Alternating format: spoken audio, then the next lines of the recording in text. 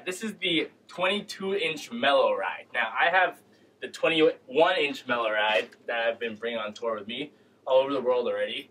And you can see it's all beat up. So we're going to try the 22-inch version now, which I'm excited to try.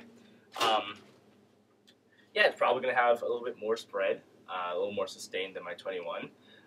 Looking at it, it has deep hammering.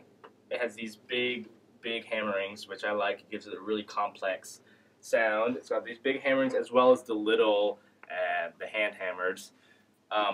Brilliant on both sides. And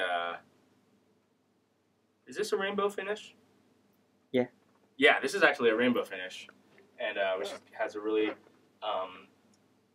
nice high frequencies, but not harsh high frequencies. So let's try that.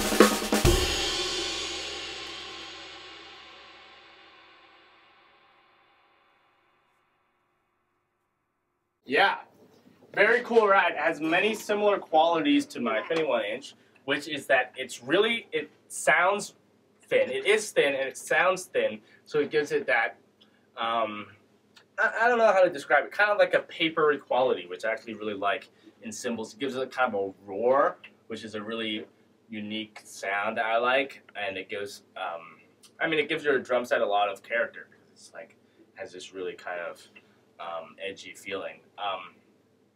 Yeah, it's a really good. The reason why I picked the 21-inch Mellow for my rig is because it's a really good balance between a nice sound, but also like this kind of under roar that gives your playing character. It gives it a lot of personality. Because too clean is, I don't know about too clean, in life.